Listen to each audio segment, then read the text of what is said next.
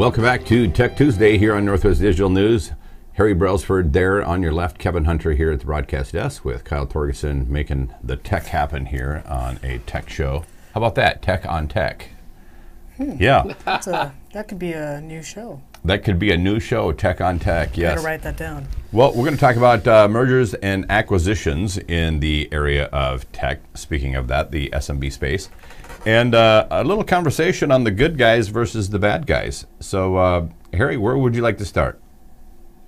Well, let me give you some industry updates. So first of all, when you talk tech on tech, I'm wearing my Cal Poly shirt, which is a well-known technical educational institution. One son out, one son in. So I thought I'd change up my look. So shout out to Cal Poly. But on the business space, it's been quite a week in my world. So just to level set, I come from the technology community of managed services providers, MSPs. So that's the computer guy, the reseller, the break fix. We all know that computer person, if you will. And I've grown up with it, as have a lot of my readers and listeners. And so what was very interesting is, by all accounts, the first billion-dollar acquisition just occurred a couple of days ago. So I'm going to do kind of the fastest 2 minutes in tech, and then we'll get to the context. You and I will have a chat. So sure. Here are the facts. There's an entrepreneur named Arnie Bellini, who we go back to the beginning, and I don't want to date myself, but suffice it to say the mid to late 90s. And he started out like we all do. He started out himself and his brother, and they had a software solution, basically an ERP supply chain management program. It's called Professional Services Automation in my industry, PSA. And Kevin, it was on the Access database, Microsoft Access database, and it ran on C drive. Fast forward the movie, and they became a very successful company, and they, of course, went to cloud. And again, a PSA, if I said words like CRM and ERP, it's basically that infrastructure to run your business. And in this case, computer consulting. So here are the facts. Arnie is the founder of ConnectWise. What I like about Arnie is he never took any investment capital, so his capitalization table is in really good shape. Doesn't not beholden to lenders and investors until just the other day. So Thoma Bravo, a large private equity firm, acquired ConnectWise for $1.5 billion. Here's what that means. It's quite a company now. 70 of the employees are instant millionaires. And if you're showing an article from my colleague Joe Panettiere that does a fine job of laying it out, 100 people are going to be laid off, but that's okay. That's natural in an acquisition. They go on to say that there's going to be some new hires. That's not uncommon that there's redundancy. I mean, Kevin, do you really need 2 accounting departments? Probably not. And I believe they're going to be taken care of. But next point, amongst the employees, north of 1,000 employees, amongst the employees of that 1.5 billion is 270 million is being distributed to employee shareholders. So again, I got to give it to Arnie for his generosity. You don't always see that. That harkens back to Microsoft. You know how Microsoft made a lot of millionaires. Right. Not all companies do that. Okay, not everybody does that. And then 2 final points in that, and then a little more history. My question is, if you take 1.5 billion, you subtract 270, and I know Arnie's, I believe he's still a partner with his brother. Does that make Arnie the first billionaire coming out of the SMB space and technology in the MSP community? I don't know the answer. It's more rhetorical, but have we just seen the first unicorn, the first billionaire come out of our space? That would sure signal a lot of industry maturity. Finally, on Arnie, for now, he is out. Arnie is out with the acquisition. The articles that are out this morning say that he put in place a transition team over the last 6 months, and I guess Arnie he's in Tampa, Florida. I'm assuming he's out on a boat as we speak, enjoying the sun. Not a bad place to be. No, and at the end of the day, I got to hand it to him. I mean, a person that built a company from the apartment or the garage and got acquired for 1.5 bill 20 years later, I can respect that. Now, let me give us some context. 15 months ago, there was another major merger in our space. And the company's called Autotask, and Autotask competed in the PSA market with ConnectWise.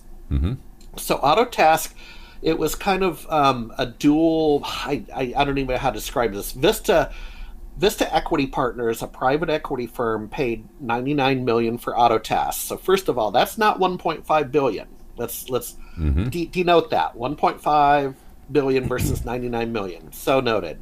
Number two, they had what I would call a simultaneous merger. So Vista Equity acquired Autotask and simultaneously acquired a backup company called Datto. And Datto was run by this young whiz kid, kind of like Kyle over to your side. This kid started a backup company literally in his basement, and it grew and grew and grew, and his success is well deserved. 1 year later, Austin McCord, the kid, Austin McCord was out, is often the case after a transition period. I don't know what he's too young to retire. I don't know what he's doing. And then I would offer with the Datto and Autotask merger, you have seen some cultural differences. And Kevin, let's weave that into the good guy, bad guy talk a little while, that sometimes these mergers are, you're bringing together two different cultures. Definitely. Fast forward the movie. And again, I got to admit, ConnectWise won the war against Autotask, and it was really interesting. You had Arnie Bellini, who's the founder CEO of ConnectWise, and you had Bob Goggart, who was the founder CEO at the time of Autotask, and they were gentlemen. They were fierce competitors. Let me tell you, they slugged it out. But after 5 p.m., I mean, far be it from me to, if the walls could talk, let's let the walls talk. In 2007 at the SMB Nation Fall Conference, the two of them were laughing and crying and playing a high-stakes poker game up in the suite at the Marriott Redmond. We held our conference in Redmond, and boy, what I would give for a photo of that. So and one final story before we get to the meat of today, just painting a visualization. These are real people. And in 2004, my company, SMB Nation, we had our fall conference. We brought everybody over to Bainbridge Island on 5 buses for a Caribbean barbecue. And I'll never forget, Arnie Bellini wore a suit at a Caribbean party, number one. Number two, he went flying off the rope swing into a big bushel of blackberry bushes, and as you know, blackberry bushes are not friendly, kind of a pest. Yes.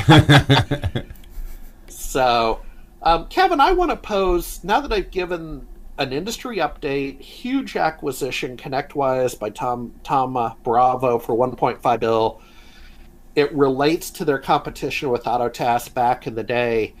To me, it raises a business issue. And I'm coming at it from the technology space, but I want to ask you a rhetorical question about, sure, do bad guys finish first and do nice guys finish last? Because it's a little bit rough out there in the wild, wild west. So I'll hand it over to you. You know what? It seems that way, doesn't it? That sometimes the bad guys are finishing first.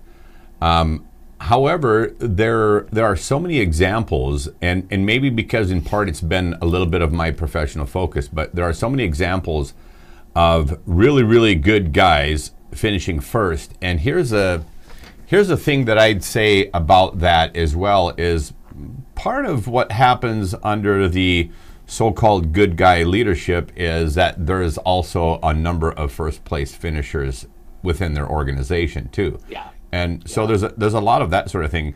But I just want to share, like, there's actually 5 different things that I think about in an organization that is different between these so-called good guy organizations and the bad guy organizations. Okay.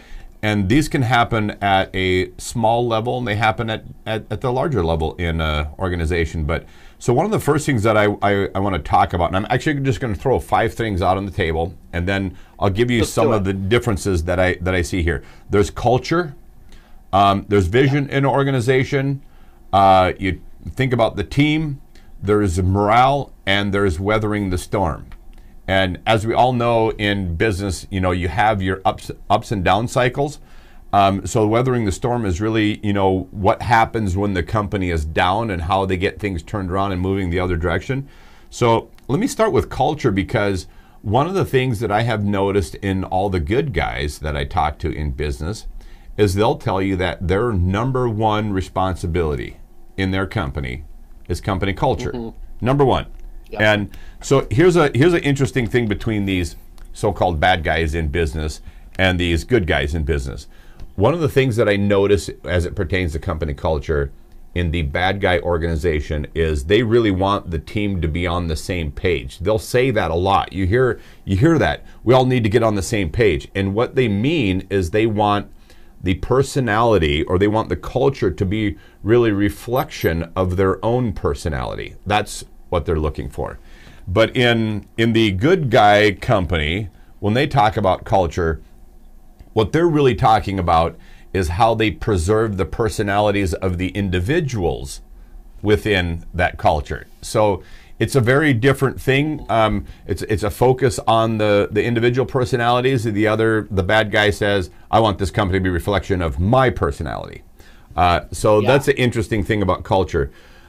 Something that I'd mention about vision is that in the bad guy organization, I hear the word motivation a lot. And think about motivation. You know, Harry, you're motivated by, you know, given things. I'm motivated by given things. Kyle can be motivated by given things. One of the things that we're all motivated by is fear. Okay, so what we're afraid of and that sort of thing, everybody is motivated by fear. And so one of the things that tends to happen is there's a fair amount of fear in that vision of the bad guy in the organization. And so there's a lot of people that are motivated to do the things that this bad guy wants them to do, but a lot of it comes from out of fear. And so it can be fear for loss of job, or a lot of different ways in which they can be hurt. And so so under the vision, under the fear attitude, there's more of a push of vision. And in the good guy organization, there's more of a pull as it comes to vision. And instead of motivating, they're inspiring their people. And there's an interesting thing that comes out of those two words, or those two environments. So if I say that, let's say I'm going to hold a speech somewhere, and I say, I'm going to motivate these people, and I go out and give this speech and nobody's motivated, and I say, Harry, look at all those unmotivated people. I mean, we need to get new people. I can blame the people when I use the word motivate. But if I say, I'm going to go out and give a speech and inspire all these people, and then I give a speech and nobody's inspired, who is to blame? Because the blame comes right back here, doesn't it? Kevin, you failed to inspire these people. And so that whole difference in attitude comes around to being a reflection on one of the things I already mentioned was team. Because in the bad guy organization, generally they're always blaming the team. And even in terms of productivity, they're wondering how much they can get out of each individual. And so when you look at, let's just take one of these examples where you mentioned that there's X number of millions of dollars distributed to people in the organization. I'm not saying this is the case, but in a bad guy organization, that money disproportionately will be distributed to the people that person thought he got the most out of. Okay, where in a good guy organization, the money will be distributed to based on the merits of the team. And when they're looking at hiring good people in the organization, instead of saying, how much can I get out of this new guy that comes in the good guy organization, they're going, how does this new guy fit into the team? Because they're looking at how they impact, overall team performance. So, and then two other things that I would mention. I mentioned morale. In the bad guy organization, you have what I call pseudo community. Pseudo is just another word for fake. And so people pretend like they're getting along. They pretend like there's nothing wrong, but there's all this infighting and a lot of chaos that's actually in this bad guy organization. And again, whenever fear is like this motivating thing that's going on, there's all kinds of undercurrents that are not good undercurrents that are happening in the organization. And in the good guy company, the morale is actually real community because people do embrace differences. You see a lot more innovation. You see a lot more excitement. People are showing up to work even early because they're excited to be there, as opposed to showing up early because they're worried about being fired. That's a completely different thing. And then just the last component I mentioned about weathering the storm. In a bad guy organization, when the cycle of the company starts going down, they tend to fire people and say, this guy's not doing this guy's not doing that, whatever. In the good guy organization, they tend to look at their management and their processes and really the things the company is focusing on, and they start fixing management and start fixing processes, and they come out with a much stronger organization out the other side. So I would go back to your original question, is it good guys or bad guys that finish first or finish last? And I would say that if we looked at the total sum of people finishing first, the good guys probably finishing, out of every 10 people finishing first, probably 8 of them are the good guys. Oh, good. I'm uplifted, and again, I have the utmost respect for the players of my industry. So let me just level set with that. But I'm also the first to admit that there's some tough dudes out there, man. Yeah, they're very tough. Yes. Yeah, and I'm just coming from the likes of a life raising 2 boys on Bainbridge Island, Washington, with puppy dogs and polka dots, man. I mean. So, well, when you think about this, there's a word that people will use a lot, and there's a really fine line between which one is happening. But think about somebody who's a very assertive leader, and then think about somebody who's a very aggressive leader. And you go, there's a super fine line between assertiveness versus aggressiveness, and I think the good guy takes in his organization all the way to the point of assertiveness, but doesn't cross the line into that aggressiveness, which to me goes into a whole new territory, which in many cases manifests itself in a very negative way. Yeah, it does. And then, this is a good conversation. I mean, when I've seen aggressiveness, and boy, there's no shortage in the Seattle tech community of that. But you know what's interesting, Kevin, is in having grown up with it, a lot of these people mellow when they get older, right? And I tend to stay friends with people I worked with at Microsoft and beyond. Just because, I try to delineate between business behavior and personal behavior and so on. And it's always interesting to me that fast forward the movie and people's careers and their priorities change in life, kids, family, maybe trying to work out and live a longer life. And I know you do some health shows and some of those, type of topics, but it's always interesting when I can go back to somebody and say, dude, you were kind of a jerk back in the 90s, man. Yes. You're a good guy now, but I got to be honest with you. Well, the point to all of that is that everybody can learn, and as long as you keep an open mind, you can learn, and you should be becoming a better person as time goes on.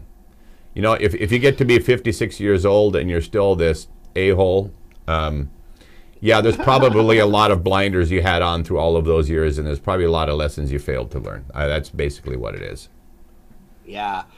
Well, I'll tell you, maybe if I could offer kind of, and thank you, by the way, for the mini, I'll call it a mini MBA lecture. I think it's overdue in our format. We've been working together, before you know it, coming up on a year, and we probably need to do more of these business talks. I do tend to get down into the engineering a little bit, but bottom line is, Arnie's a character, and I'm happy to admit that. He's a little bit of a handful, but again, I got to hand it to somebody, man, that started from nothing and got acquired for 1.5 bill and didn't get diluted by investment capital. Mm-hmm.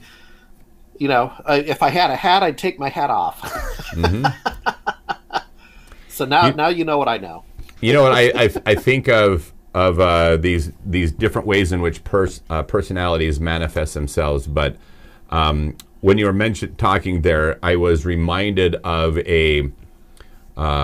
two differences in a farming operation, and these two differences actually also show some of the differences between the so-called bad guy type operation and the good guy operation.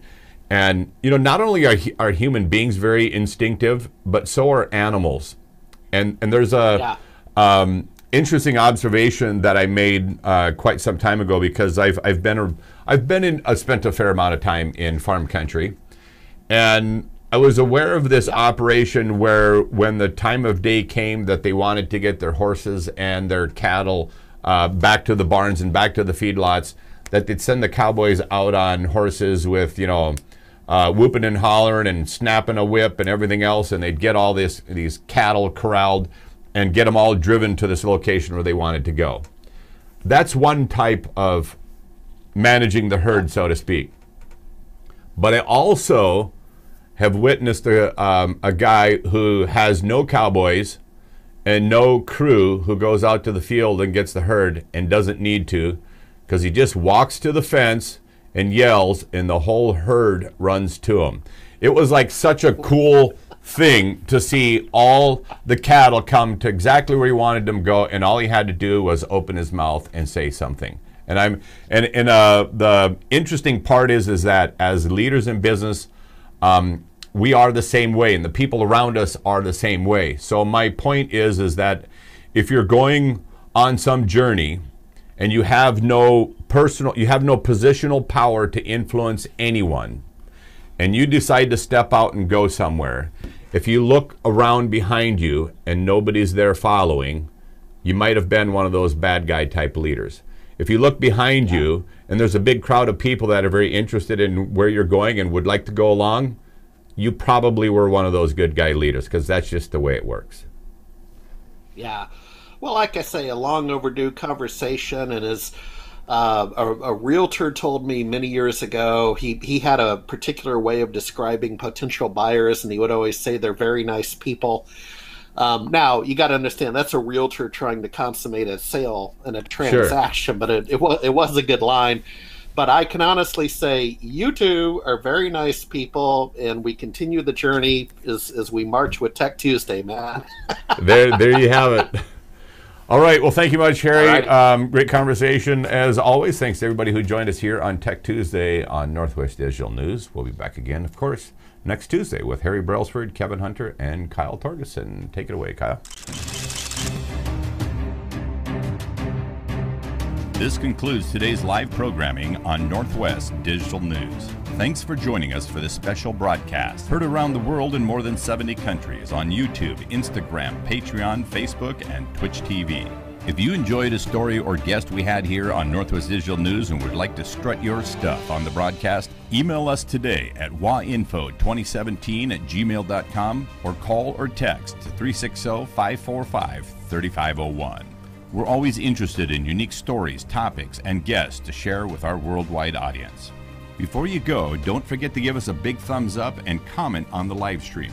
And for those of you who'd like to financially support the broadcast, you can do so at patreon.com/Northwest Digital News. We thank you for your patronage.